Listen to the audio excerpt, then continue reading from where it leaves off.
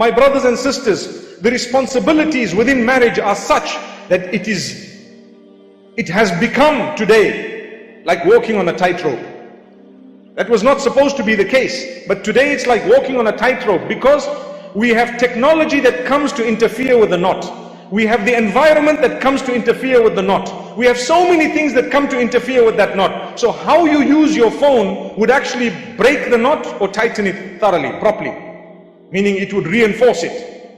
If you have the correct use of your mobile phone, correct use of your eyes, that would also strengthen your marriage. Imagine there is a nude woman walking past and, like I said, figure like a trigger. Do you know why they call it like a trigger? You know, you pull a bit and you are shot. Allahu Akbar. May Allah subhanahu wa ta'ala forgive us, really. Tamper with it and the bullet goes straight through. Allahu Akbar. So remember, imagine if there is a woman who's walking past and she's absolutely nude. Your wife is with you and she's watching.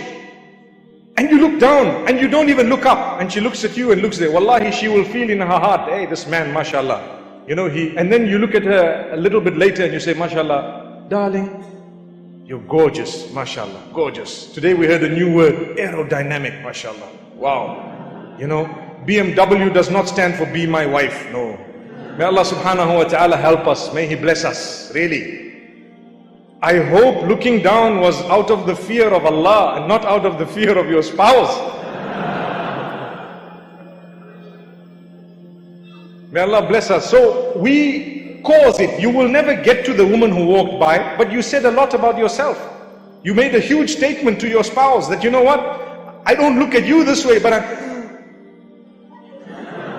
Allah forgive us. Really, Allah subhanahu wa ta'ala strengthen us.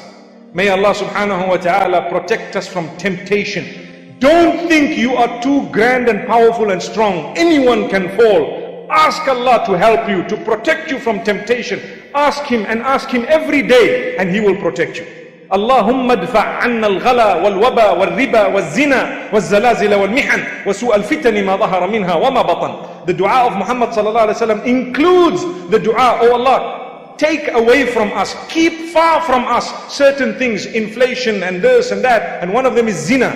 Keep away from us, Ya Allah. I'm a human being. I don't want to fall. Ya Allah, keep it away from me. May Allah subhanahu wa ta'ala strengthen us. Trust me, we achieve nothing from adultery and fornication. We achieve lots of goodness through our own relations, our spouses, our children, mashallah. Spend time at home.